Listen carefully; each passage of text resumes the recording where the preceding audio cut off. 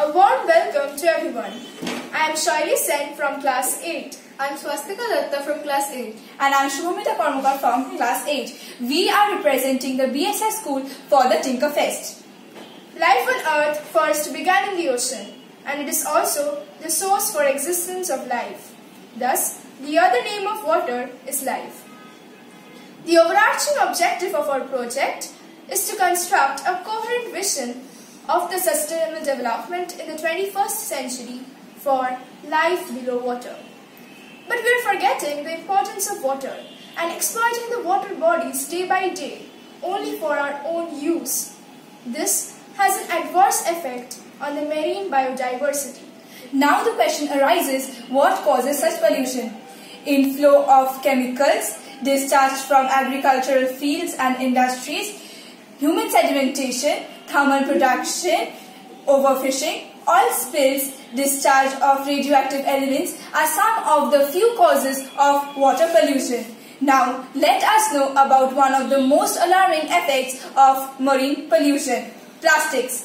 The adverse effects of plastics has now become the talk of the town. About 88% of the total water pollution is caused due to plastics. And what more? 12.7 million tons of plastics are thrown into the water bodies annually, and about 276 marine species are affected due to it. And China topped the list. Researchers pulled 90 pounds of plastic from a young cuvierbeaked whale in the islands of Philippines. Oil spills. Oil spills is also a factor that affects marine pollution. But how can we prevent the oil spills? Sometimes an oil fence is created around a ship so that the oil remains within certain bounds. Domestic and agricultural wastes. Sometimes pesticides and fertilizers run off into the water bodies from agricultural fields. Pesticides containing lead and mercury are very harmful for aquatic life, and this destroys the ecological balance. Overfishing refers to the removal of species from the oceans at a rate that the species cannot replenish in time. Overfishing has an adverse effect on the environment. The pelagic fish that stands on the or live on the upper part of the oceans are caught by drift netting, and the fishes that live at great depth are caught by trawling. Scientists have said that about 200 million pounds of fishes are caught every year. Many of the species are endangered and face the risks of extinction. To name a few, orange ruffy, hammerfest, etc. The rest of the world fares no better.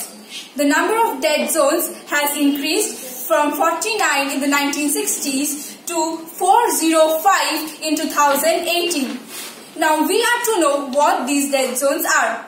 Dead zones are hypoxic areas in the world's oceans and large lakes caused by the excessive nutrient pollution from human activities coupled with other factors that deplete the oxygen required to support most of the marine life in bottom and near bottom water.